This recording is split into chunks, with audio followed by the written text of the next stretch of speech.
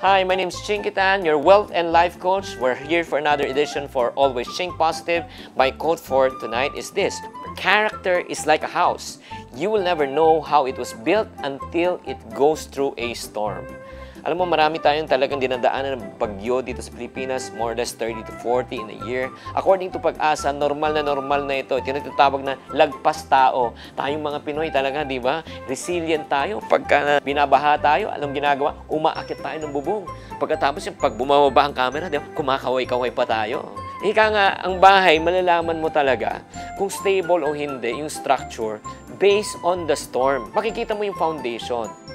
There was a story in the Bible that reminded us also of a foolish builder who built his house on the sand. So ang nangyari, nung dumaan agad yung bagyo, talagang wala na. There are people who are wise naman, they build their house on the rock. And those people who build their house on the rock, strong siya, hindi siya magigiba. So in our life also, tatandaan natin, we can never live a storm-free life, but one thing that God promised you and me, we can live a storm-proof life. You can check out how we respond. Like for example, if we suffer trials, tribulations in our life, business loss, or if not naman, loss of a job, loss of a loved one, or let's say naman yung credit card mo talaga, max na, kinukulit ka na ng mga collector. So, pag ikaw dumadaan ka ng mga storms, when things don't happen as planned, just like you want, the question is, how do you respond? Ano yung ba yung karakter na lumalabas? Gumaganda ba? Lumalabas ba yung tunay mong pagkatao? O lumalabas talaga kung anong ginawa sa iyo ng Panginoon sa buhay para malagpasan mo itong mga storms sa buhay?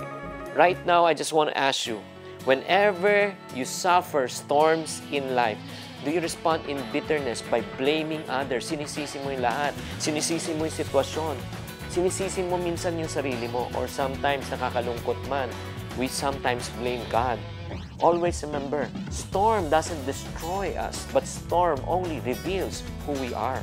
So if you feel like you often want to blame others, yourself, or even God, perhaps it is time for you to evaluate your action.